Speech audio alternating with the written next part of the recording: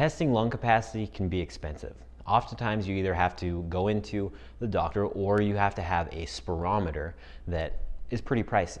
There's a quick and easy way that you can track your own progress though to measure how much you're gaining on your lung capacity. What you're going to do is just take a normal party balloon and with one breath blow it up. So take a big breath in and blow it up.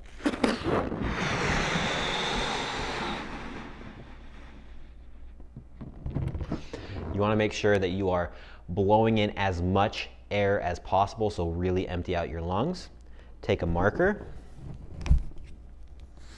mark on the stem where you made it to. So it looks something like this, where the stem meets the portion of the balloon that's been blown up. And then what you're going to do is just keep this balloon. You're going to keep this balloon, and as you work through the program, through your training, you will be able to test at the end to see if your lung capacity has actually changed in a perceptible manner.